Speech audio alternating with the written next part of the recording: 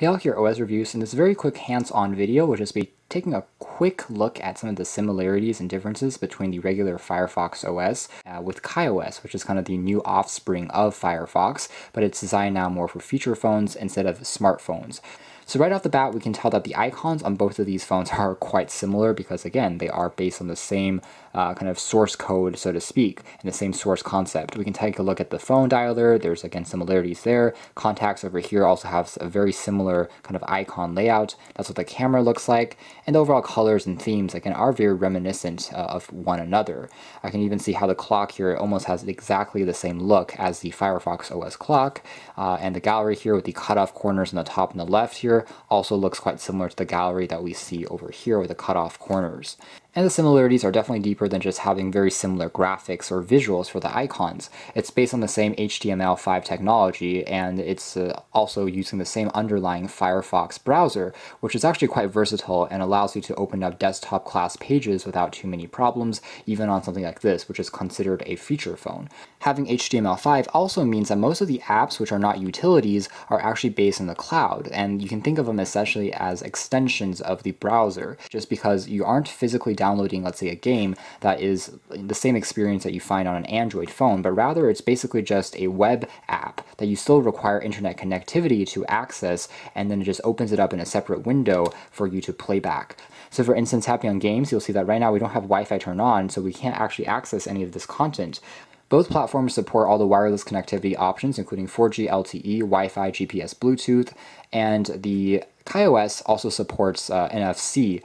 The only difference from a system perspective is regular Firefox OS supports multitasking because devices tended to have at least 1 gig of RAM up to perhaps 3 gigs, for instance. So you can long hold on the home key here to bring up multitasking, which is represented as these cards, very similar to WebOS, very similar to this modern day phones such as even iOS that we see now on the iPhone X. So this is a nice concept and allows me to smoothly go back and forth between open applications. But on KaiOS, because it's meant for feature phones, and this device here only has 512 megabytes of RAM, there is no multitasking supported at all. So you won't find any buttons that you can press to switch between apps. Basically, the moment that you exit out of an application, it shuts down, and when you open it up again, it has to restart itself.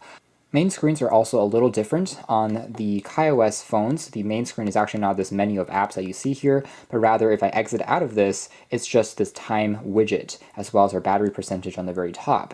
And you can also take a look at things like notifications just by tapping on the sides and the soft keys on the phone below. But on the regular Firefox OS, the main screen is basically just this running list of all your applications, so there's no additional kind of large clock widget that you're able to see. Regular Firefox OS does have a universal search though on the very top that allows us to pull through different apps stored on the phone, files, as well as search the web. But this is not a feature that we have on KaiOS at the moment. If you just start typing along, that basically just opens up the dialer pad and starts entering a number. Since again, this is more of a feature phone oriented at making calls and having a few smart features stacked in.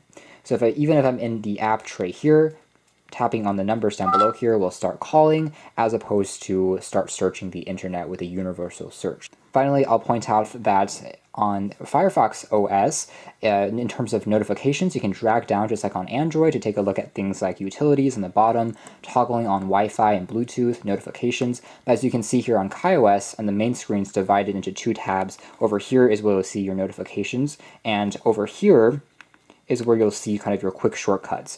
Right now I have it set up to be voicemail, but I can also change it so that it's displaying the Wi-Fi, the airplane mode, Bluetooth, as well as settings instead. So that's more or less it as far as a quick look at some of the similarities and differences between Firefox OS, which we saw previously on smartphones, compared to now KaiOS, which is designed for feature phone devices.